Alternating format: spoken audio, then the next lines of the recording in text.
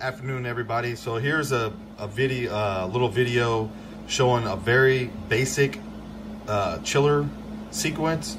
So for this chiller with this building, I'd have to explain it. So the chillers are actually in series, where most of the time everything's kind of in parallel.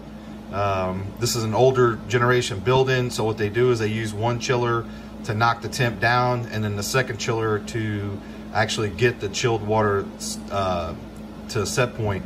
But during the shoulder months and the colder winter months, which is probably 10 days for us out here in Texas, they only need one chiller. But I just kind of wanted to show a little bit of a sequence wiring sheet of what we've done.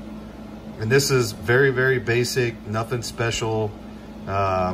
And it's been in this program's been in this building for, I would have to say, close to 8 years. I'm also going to post another video showing how to build the rotation of your lead chiller from scratch, and that's going to be my plan this weekend. But just wanted to show you guys a little something.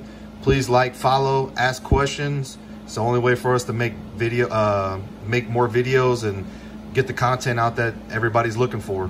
Please do not hesitate to ask us. Please like and follow, like I said, and let's try and grow this thing. Good luck out there, guys, and let's do this.